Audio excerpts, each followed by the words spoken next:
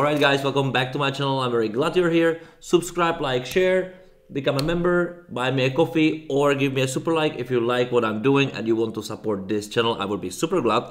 But let's go and walk through this staging, shall we? Stage. Why am I saying staging? This stage was designed by Florian Wieder, who is very renowned, amazing stage artist, stage designer, stage architect. His design, it's always somehow brilliant because it's not just a LED cube.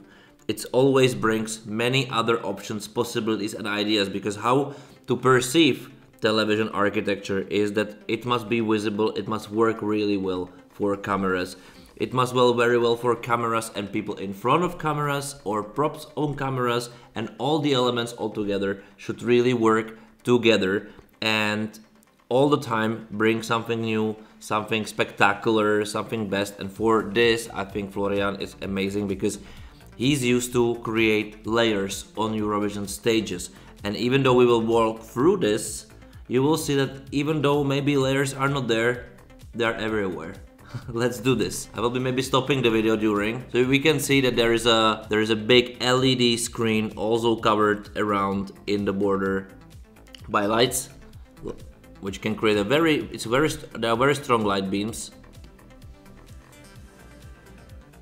Here we can see that already on the ceiling, which is probably not that extremely high as it should somehow be, but they creatively really found a way. There are many square beams, which each of them consisted of 9 light beams, which is brilliant. And there are plenty over there, and this is not everything. Like the box thing, it's the fundament of this arena, and I think what they made it, and you can hear it, you can see it really here, that the arena is really not big. It's not big, but how illusion-wise they made it look huge, and we will talk about it a little bit later with all those elements you will see coming through. We have like 23, 24 cameras also. In here you can see the light beams, also covered in LED RGB lights. Of course, all of them are very strong powers, like source of light, and light is essential for camera work in general. Like if it's something a good camera design about, it's light. Light is the most essential part, and you can see that there are so many light sources already. There are lights over LED screen, there are lights over those like square beams, elements, whatever it is. There are also those RGB lights, which I don't know if they are lights or just RGB points, which are over here, around the arena. You can see also reflections, and also we have LED floor already. We have the LED back. I actually thought before that this cross platform, this central main stage, would be connected by the green roomish LED screen by catwalk. After all, it's not. It's a one kind of piece, of course, because there is no space. It's not a huge arena, and what they did this, and you can see all the stairs, or all the here are also. Every single corner will have a stair, and there will be cameras around. But what you can see in here, that all those shapes are creating space, which is definitely needed. And instead of creating everything flat, they created a depth. And I think this will be the most important part of stagings of each country, because they have so many elements they can work with, that they can create a depth to their acts. Also, they can create different various backgrounds to their acts, not just using LED screen, which also it's not that huge like last year. So in my opinion, what Florian Wieder created here also with the team is that they did maximum to provide artists, acts, countries with the possibility to not have flat stage designs like last year, because last year that was a little bit killing. Everybody was putting artists like over here, the screen was too big, everything looked like they are close to each other, because you must understand that in television work, for example, now if I go here, you can see this doesn't move, but it looks, if more closer to it I will be, it will look like we are the one thing. That's why I'm using the depth in here in the camera because it creates much more space. It's breathing behind me. If I'm just having flat LED, huge one, and I will be close, I will be even 2 meters out of it, it will look, I'm basically, you know, on it. Which, this is crazy because it plays with the perspectives for camera. This is a killing thing. You need a depth, you need a space. So that's why this will be the main part of the stage. But after all, I think all of those parts are very usable. And let's continue with this sneak peek. So we can see how the light works. They are basically everywhere. Everything can be lit up. So I think Denmark will have their perfect light show they have in the national selection. We can see that the light beams are going, but what is perfect, and we still don't see the other main element of the stage, and it's already fascinating that all of those elements, all of those squares, they can move also, and they can move in this angle. So what is this? One, like 90 degrees angle, and also be used in various ways, and also those panels are sliding down, which is also brilliant. Okay, we can see arena from different angles. We can see that what is very interesting, that you can also use shots like this also in your show if you would like to, if it makes a purpose, because all the things what you can see here really plays. They just play. They are not flat. You can create so many layers just in here, because so here we go, those crazy huge cubes, LED all around. With this system, which shows mostly like the RGB scenes now, but maybe it's capable of much more, like proper LEDs.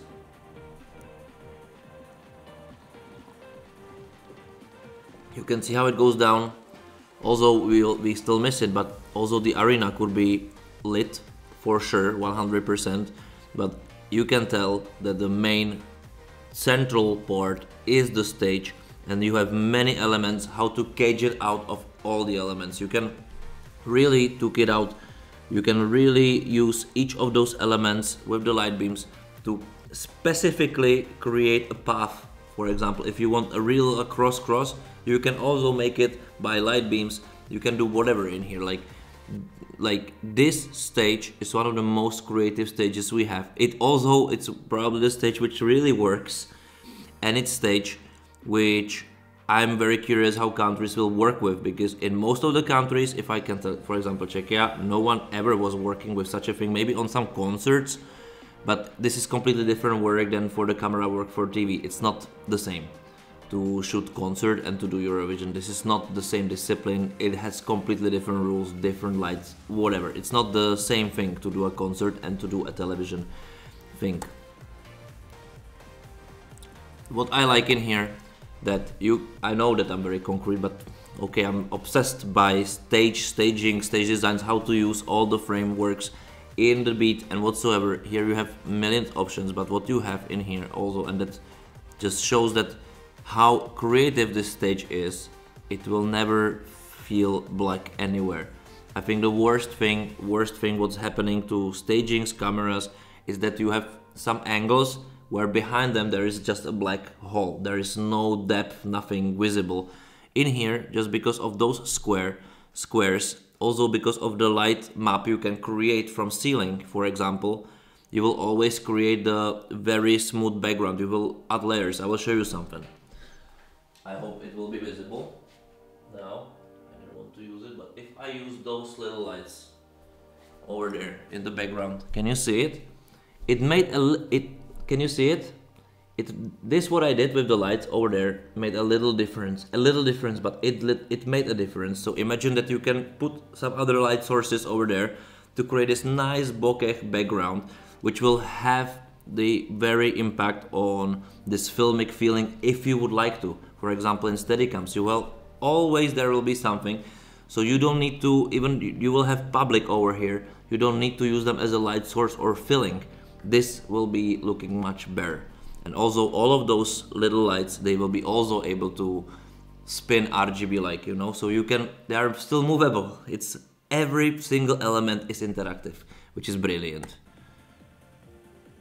Even though here those lights don't change colors, trust me, if they are able to be blue and pink over here in gradient, they will definitely be able to smooth, blake, whatever, do those effects. This is just so good. And here we go, those cubes, which also create and breaking up the flatness of the stage. I think the worst thing what happened, or how I perceived the stage from last year, was that it was very flat. It was basically an LED box, nothing else. It was just LED on the floor, LED wall, LED walls around, a box in here.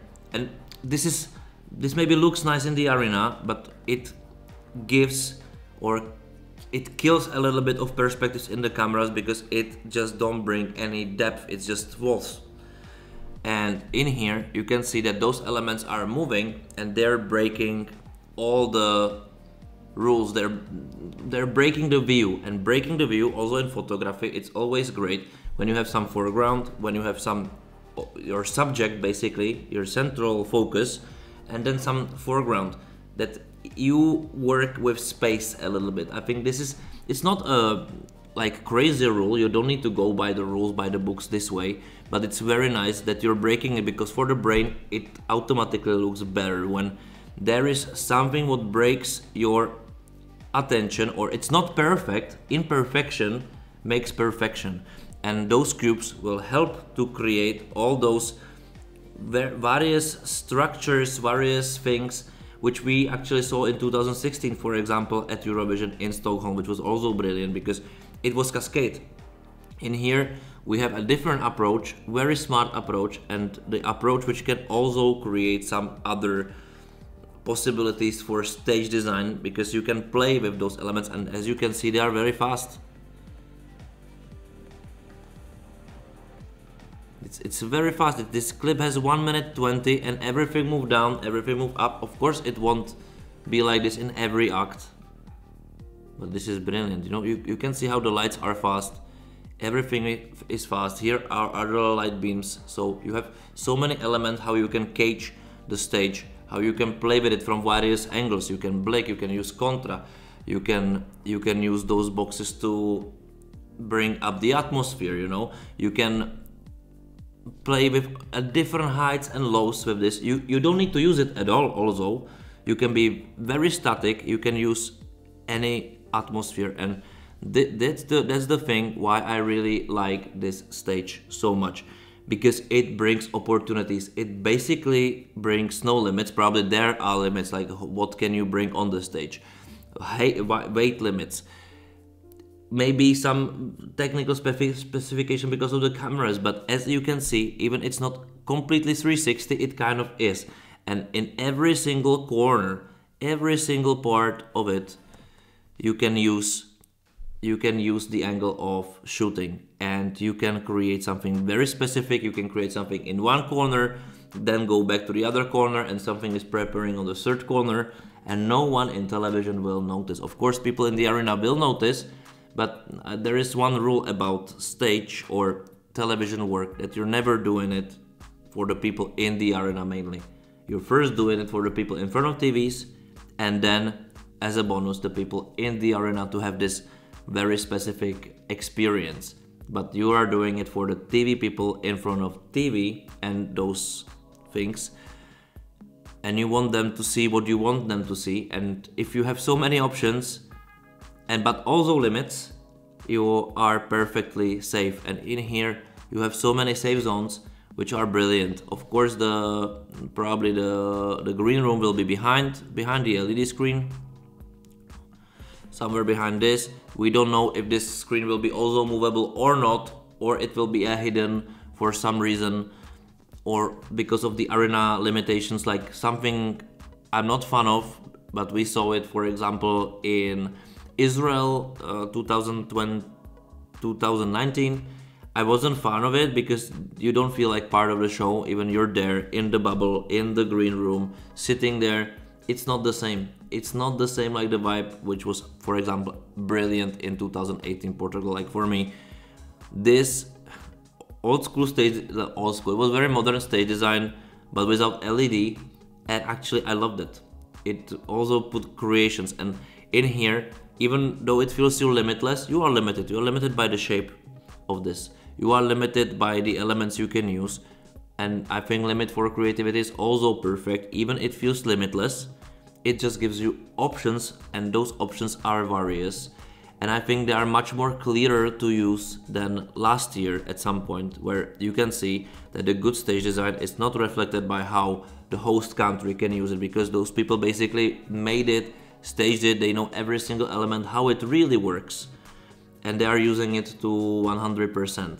The delegations are not aware of everything, they are not there, they're just not sure. No one, I don't remember when if somebody really talked crazily great about like all the possibilities of the stage in real, how it really works, like what it's possible. I always found out that I cannot use this because it's too heavy, blah blah blah, you know, you have limitations. And in here it simply tells you, you want to use concert lights, use concert lights. You don't need to use LED screens because we will cover all the spaces, so it won't be ever black behind, or we can use, for example, gradient colors in the background or whatever, but it will never feel flat. You can see also the distance from here to the LED screen is huge, and I think the last shot actually shows this very nicely, that even in here, if you put a person, if you will put a person over here, which will be basically like that high, can you see it? That high to the sun, let's say, because I think this is the real high of the person, he will not look that lost.